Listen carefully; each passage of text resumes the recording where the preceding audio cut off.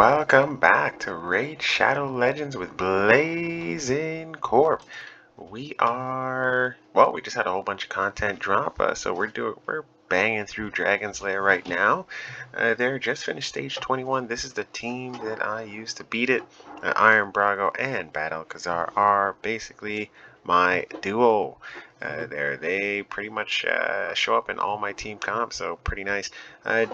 The affinity here, I can't remember. Actually, what is the affinity here? It doesn't matter right now, but it definitely was not spirit affinity friendly, so that's why we ran, actually, yeah, I guess it was force that's why we ran spirit and not magic. All right, so let's go on to stage 22 next.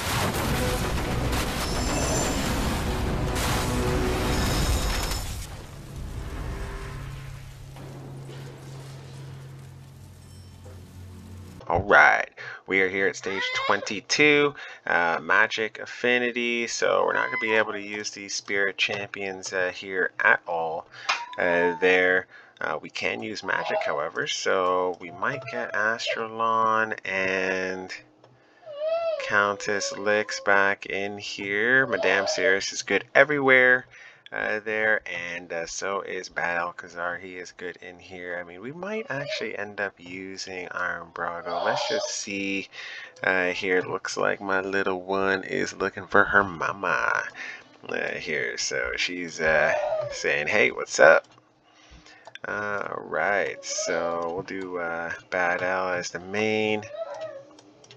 And this team should be fine. Here we might even throw in Under Priest if you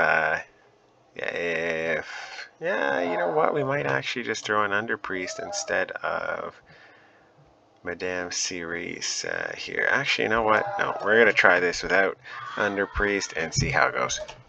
Alright, so just thinking up new different comps. Basically this is all about control there, and not letting them get a turn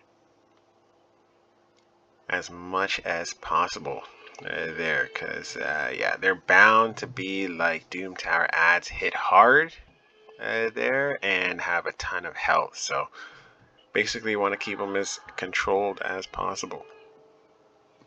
Alright, so you can see fears, block skills, stuns, sleep will work, frozen will work, or freeze will work. There's all kinds of stuff that'll work on here. Got tons of poisons out, so if they are able to take a turn, or if while they're stunned they come back out of their stun, they're taking massive damage. And obviously having reduce attack and reduce defense is always a good thing. Man, you can see those poisons hit 11,000 each. That was amazing there. So obviously second wave is going to be a little harder just because we might not have our skills rolled back around. So you know, definitely important to keep turn meter decrease, and that's why we have Countess Lix in here. Obviously she goes every time that Astrolon goes, she can put out weaken there. And I have actually on her, I have on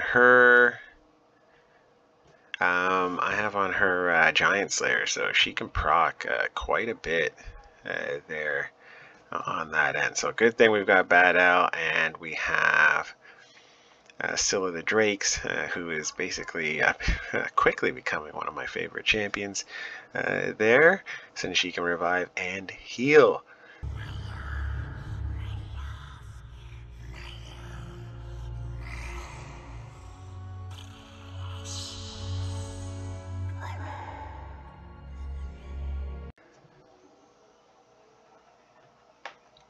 Alright, so this is going pretty well.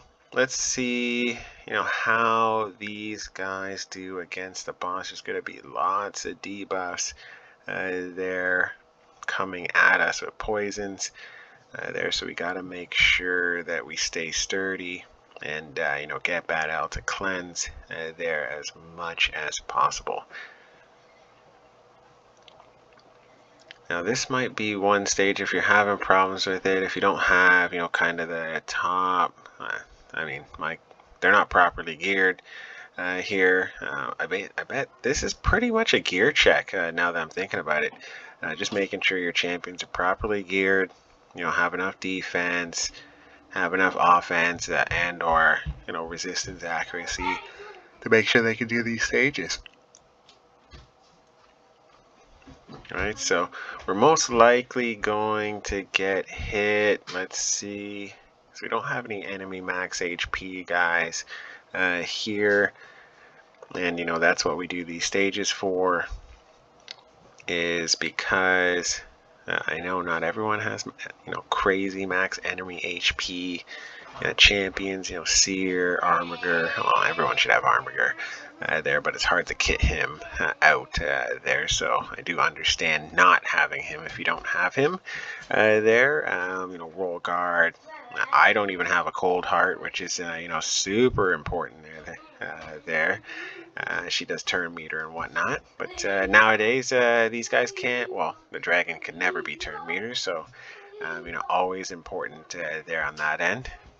You know, just making sure that we have a sustained team, and that seems to be the way that Raid is going there with the sustained teams there. So we're going to actually take you through each one of these levels here. Might do each level in an individual video here, as these sustained teams do take quite a while to burn. They're down the bosses. Man, look at those 60,000 hits on the poisons. That was incredible there. But yeah, that just tells you how much HP this boss has. It is ridiculous. Now, something that a lot of people aren't really aware of, well, I guess not that they're not aware of, they just kind of might forget, is that Astralon and Countess Lix, their Countess Lix always is attacking with him, so she's always putting that weaken out, which is great. There, and Astralon doing the defense down, but she's also cleansing him. So that's super important when we're thinking about this particular level here, is that you know, they're kind of the weakest of the bunch of the three here.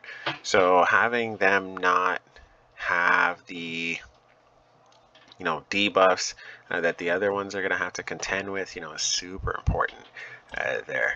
Alright, so this crap chest, so we're going to sell that there, but kind of nice to see that that 6 star is dropping there. And we'll be back next time with stage 23.